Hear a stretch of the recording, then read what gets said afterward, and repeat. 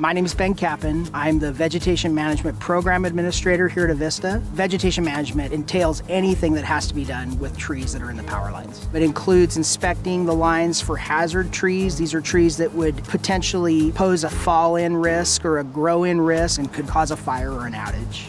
We have a responsibility to maintain reliable energy source to our customers. We often encounter trees that we're going to have to revisit more frequently than our 5-year trim cycle.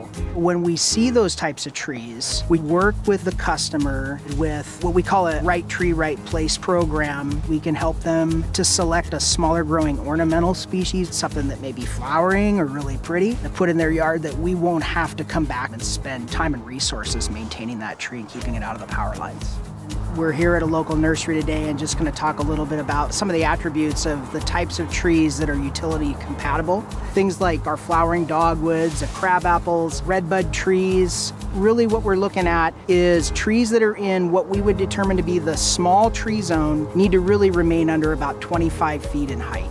We require that we have one certified arborist on each of our tree crews overseeing the work that's being done. The benefit to the customer is that really ensures the work that we're doing is to industry standard, and even though we may be pruning for utility clearance, that we're doing our best to keep your tree healthy and safe. Whether it's routine trimming or risk tree removal, we're making sure that the power is going to remain on.